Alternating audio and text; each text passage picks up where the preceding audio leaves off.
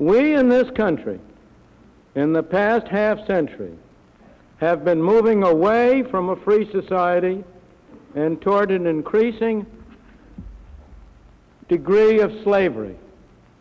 Not the kind of slavery that Lincoln talked about, but a kind that is no less destructive of the basic greatness and freedom of this country. A slavery in the form of an increasing role of government in our economy, of an increasing extent to which we are the subjects and the government the master instead of the other way around. The question I want to discuss today is whether we shall continue this trend or will halt and reverse it. If we continue the trend to a collectivist economy, continue the trend to a society controlled by government, we shall lose not only our economic advantages but also our political freedom, our political liberty. We cannot continue half slave and half free, and if we continue in the direction of slavery, we shall end up as a collectivist totalitarian society. It will have a different form than others. America is different from others. However, we need not continue in that direction. We are masters of our own destiny. We can take thought and halt it. And the question is, shall we halt it?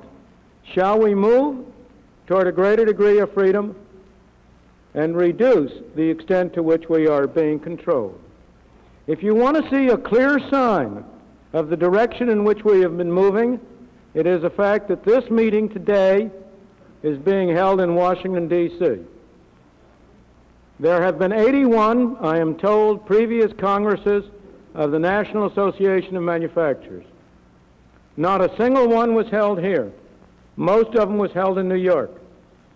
You have now moved your offices, and a few years later, this Congress to Washington. Why? Because you have recognized increasingly that your masters are no longer primarily your customers, but increasingly government bureaucrats, elected and non-elected. I don't blame you for recognizing the change. You would be myopic in the extreme if you did not recognize that that is what happened. It is understandable that you choose to hold your meeting where the real power is. But it is a very clear sign of what has been happening in this country. As I'll come to later, I do blame you. Again, not as individuals and not as intentionally. I do blame you for helping to bring about the shift in power from the market to the government. Make no mistake about it. Human freedom cannot exist. Human freedom has never existed without a viable, healthy, free market economy. And that is what is being destroyed. That is what is being destroyed as much by its alleged friends, including many in this organization, as by its announced enemies. This country remains predominantly a free country. It remains the freest major country in the world. There are some minor countries that have a greater degree of freedom, but among the major countries, we remain the real stronghold of freedom. And yet, it is worth taking a few moments to look at how far we have come from a truly free economy, a truly free society. If we look at the problem of enterprise, of the business world, of free enterprise, we are all of us prone to get on the lecture platform and talk about the virtues of free enterprise. What does free enterprise mean? It does not mean what it is often taken to mean. It does not mean that private enterprises shall be free to do what they want, including restricting markets and keeping out competitors. That is not the fundamental meaning of the term or the meaning it has always had. Free enterprise means that anybody shall be free to set up an enterprise, to start small and grow big. And yet, in that sense, you are not free in this country to set up a bank unless you can get a certificate of convenience and necessity from a governmental official. You are not free in almost every city, with possibly the exception of Washington, D.C., to enter the taxicab business unless you either get a permit from City Hall or currently buy such a medallion, a permit to operate, from somebody who was lucky enough to get it some years back. You are not free to become a lawyer or a physician or a plumber or a mortician or a host of other occupations unless you can get a license from a state body certifying that you are free, that you may offer your services for sale. You are not free to go into the business of delivering mail or of offering electricity or telephone service without getting a permit and permission. And in those cases, in the case of the telephone, the mail, obviously a nationalized monopoly. In the case of the telephone, electricity, local monopolies, but franchised by the state. You are not free to go and raise money on the capital markets unless you will fill out the 400 or more pages of forms that SEC will demand of you at a cost which has had as one of its major effects a strong handicap to the emergence of new small enterprises in this country. In one of the most recent extensions of government power, you are not even free to make a bet with somebody on an organized exchange about what the price of wheat will be a year from now, since we have now set up a commission to control the commodity future exchanges. And I could go on and on. You people in this room can name, far better than I can, the enormous limitations which there are on your opportunity to engage in free enterprise in the true sense. If we go from the area of enterprise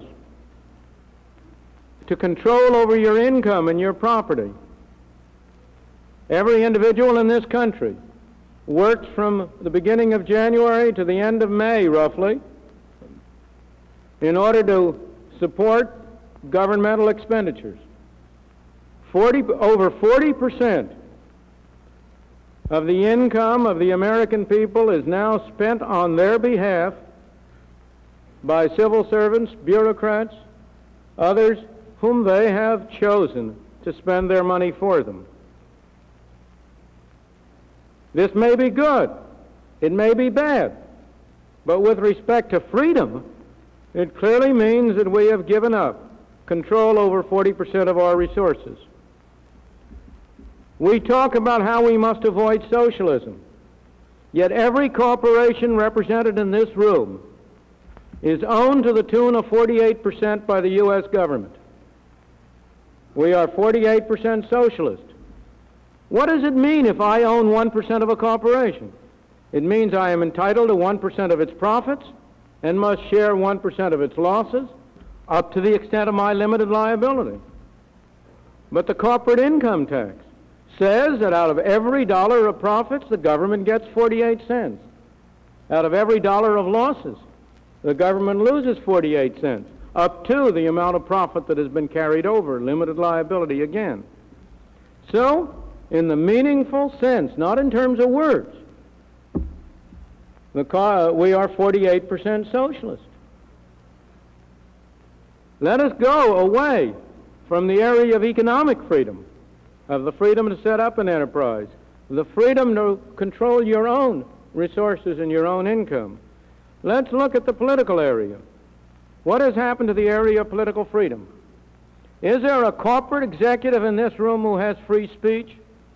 I don't believe it. There's hardly a one of you. Maybe there's an exception in this room. But there's hardly a one of you who would get up and make a speech without giving considerable thought to what effect that would have on IRS, on the Justice Department, you name the other department. If I were giving this speech, this talk, before some of my academic colleagues, they would say to me at this stage, well, what are you worrying about? Those are only businessmen. What difference does it make if they have freedom of speech? What really matters is the intellectuals. But do my fellow academics have freedom of speech? If you were a professor in a medical school in any university in this country, do you suppose that you wouldn't think 3 times before you gave a speech on against socialized medicine when half of your budget is coming from the National Institute of Health? If you were one of my colleagues, even in the field of economics, who was receiving grants from the National Science Foundation to support his research, you don't suppose that would affect your willingness to give a speech about how undesirable it is that government should be subsidizing that kind of research? The record is clear. We are predominantly a free society, but we have an enormous range of restrictions on our freedom, and those restrictions will grow and grow unless we can somehow bring a halt to this expansion of government power.